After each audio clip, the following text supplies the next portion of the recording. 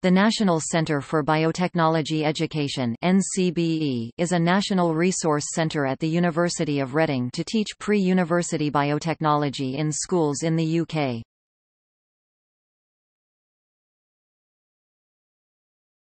Topic: History. It began as the National Centre for School Biotechnology (NCSB) in 1985 in the Department of Microbiology. It became the NCBE in 1990. For many years it was the only centre in Europe that was devoted to the teaching of biotechnology in schools. The Dolan DNA Learning Centre had been set up in the USA. It was set up as an education project by the Society for General Microbiology, now the Microbiology Society. Money from the laboratory of the government chemist set up the National Centre for School Biotechnology (NCSB). Money also came from the Gatsby Charitable Foundation.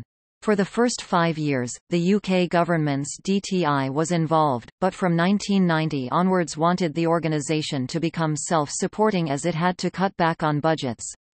By 1992 the government provided no money for the centre.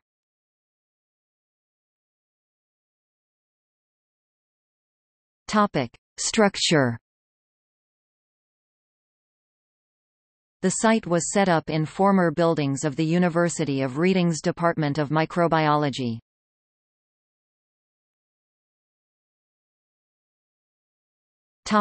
Function. It reaches out to schools to give up-to-date information on biotechnology. Biotechnology is a rapidly evolving subject, and schools cannot keep up to date with all that they would be required to know. It produces educational resources. It runs the Microbiology in Schools Advisory Committee (MISAC).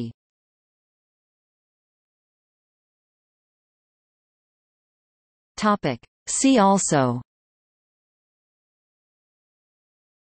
National Centre for Excellence in the Teaching of Mathematics, University of York. Science and Plants for Schools, another well-known science resource for UK schools.